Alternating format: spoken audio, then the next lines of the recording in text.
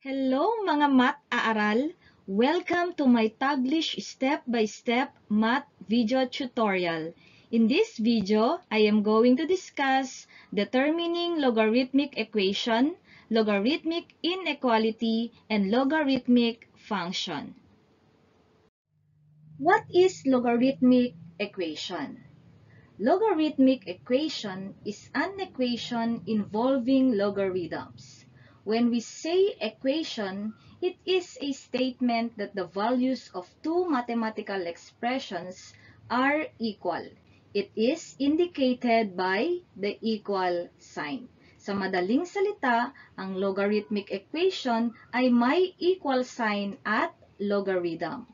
Example, logarithm of 2 with base x equals 2. So, meron tayong equal sign at logarithm. So, it is a logarithmic equation. What is logarithmic inequality?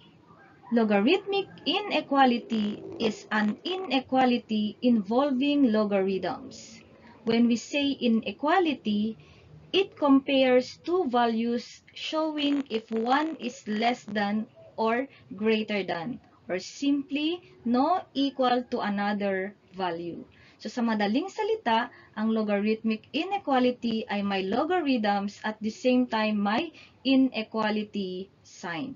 So for example, we have here ln of x squared is greater than the square of ln of x. So, meron tayo dito inequality sign na greater than. Another example is logarithm of 3x minus 1 is less than 2x. So, meron naman tayong inequality sign na less than. So, since meron tayong inequality sign at logarithm, it is a logarithmic inequality. Ano naman ang logarithmic function? A logarithmic function is a function of the form f of x equals logarithm of x with base b, na kung saan yung base ng ating logarithm is greater than 0, but not equal to 1. So let's have example. F of x equals logarithm of x with base 3. So, meron tayong f of x at yung ating base ay 3, which is greater than 0 but not equal to 1. Meron din tayo dito y equals 5 logarithm of 32 with base 2. So, instead of f of x, gumamit ako ng y. So, take note that f of x can also be written as y. And then, our base is greater than 0 but not equal to 1. At yung f dito ay pwede rin tayong gumamit ng kahit anong letra. For example, G or H. May mga hints ako dito para mas mapadali ang ating pag-identify kung ito ay logarithmic equation, logarithmic inequality, or logarithmic function.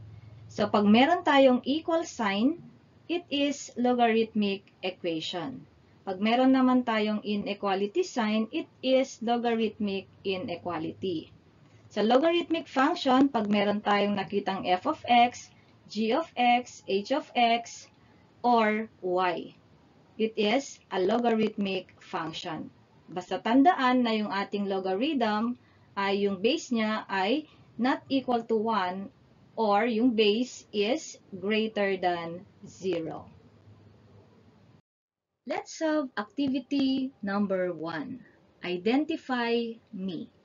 For the directions, determine whether the given is a logarithmic equation, a logarithmic inequality, or a logarithmic function. Kung mapapansin ninyo, nilagay ko dito yung ating mga hints para mapadali yung ating pagsagot. So for number 1, we have g of x equals logarithm of x with base 5. So sa number 1, meron tayong g of x. At yung g of x na yan ay it shows function. Thus, number 1 is a logarithmic function. For number 2, y equals 2 logarithm of x with base 4. As you can see, meron tayong y. At yung y na yan ay it shows function. Thus, for number 2, it is also a logarithmic function. Number 3, logarithm of 4x with base 4 is equal to negative logarithm of 3x plus 5. So, sa number 3, ang meron lang tayo ay yung equal sign. So, pag may equal sign, it is a logarithmic equation. Number 4, x logarithm of x minus 1 with base 2 is greater than 0. So, ang meron dito ay yung inequality sign na greater than. Thus, it is a logarithmic inequality. And for number 5, we have logarithm of x times the quantity x minus 3 equals logarithm of 4. So, ang meron sa number 5 ay equal sign. Thus, it is a logarithmic equation. Let's have activity number 2. Log the appropriate log. Directions: determine whether the given is a logarithmic equation, a logarithmic inequality, a logarithmic function, or neither. So, ito yung ating mga given. So, mapapansin ninyo, nilagay ko pa rin dito yung ating hints para mapadali pa rin yung ating pagsagot. So, for number 1, we have g of x equals logarithm of x. So, sa number 1, meron tayong g of x. At yung g of x na yan ay it shows function. Thus, the answer for number 1 is logarithmic function. Number 2, logarithm of x minus 5 with base 3 is greater than 0. So, mapapansin ninyo, meron tayong inequality sign dito na greater than. Thus, it is a logarithmic inequality. Number 3, y equals logarithm of x with base 1. So, as you can see, ang base natin dito ay 1. And in the definition of logarithm, the base must not be equal to 1. So, since ang base natin ay equal to 1, our answer is neither. Kahit pa meron tayong y dito na it shows function, hindi pa rin siya matatawag na logarithmic function kasi nga yung base natin ay equal to 1. For number 4, we have logarithm of x plus 3 equals logarithm of 15. So, sa number 4, meron tayong equal sign. So, pag may equal sign, it is a logarithmic equation. Number 5, y equals 3 logarithm of x with base 5.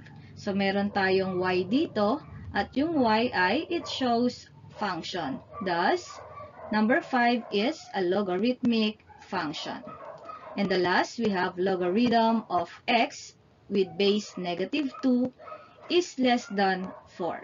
So, dito sa number 6, ang base natin ay negative 2.